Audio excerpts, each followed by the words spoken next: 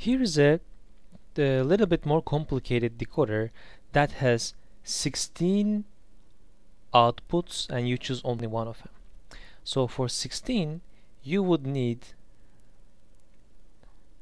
4 inputs. I'm not going to create the whole table, and you would need 16 outputs. So in terms of creating the truth table, it is straightforward. I'll just fill out a few.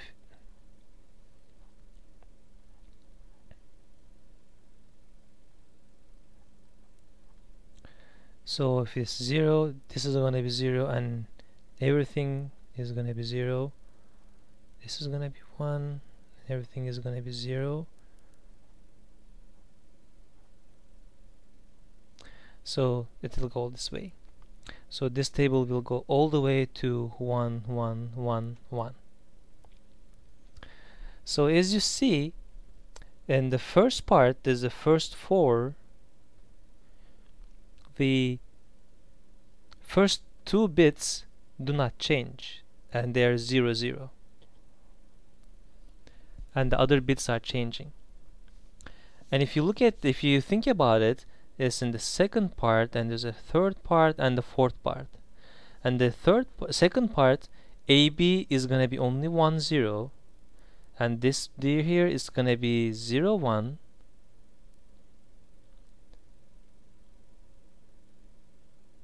I actually did a mistake here. Let me quickly fix that. So it's not going to be 1, 0, but it's going to be actually 0, 0, 1. Okay, let's move on now. So you have 0, 0, 0, 1, then 1, 0, and 1, 1. And they all have 4 inputs. So you can actually make the circuit by using a decoder that has an enable signal. So you can have a decoder, 1 of 4 decoder, that has an enable signal. And let me show you how we would do it.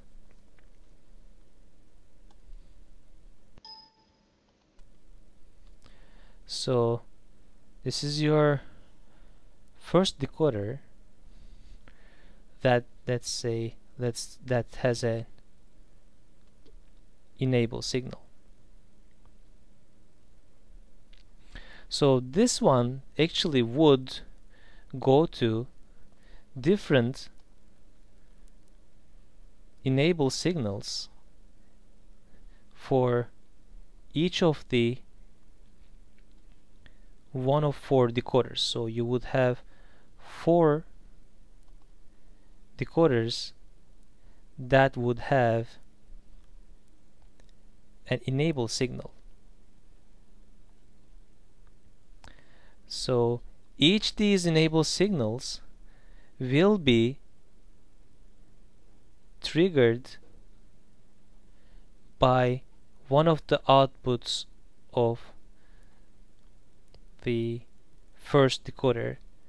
So the first decoder here selects only one of the decoder. So this is actually a decoder selector in this case. It only selects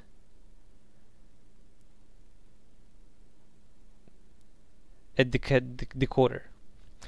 And then, so these would be your first 2 inputs, A and B, but then these would be your C and D, and all of them would get exactly the same input combination: C, D, C, and D.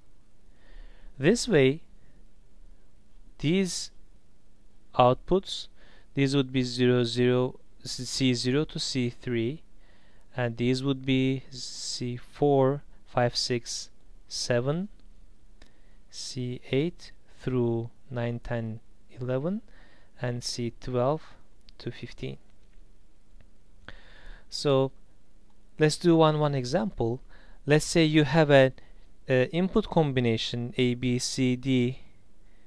Let's say this is 0, 1, 0, 0. So AB is 0, 1. Just look at this decoder.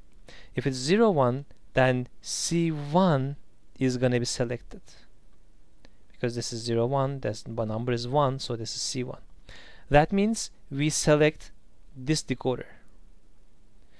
So this decoder is selected. And now we look at C and D, it's 0, 0.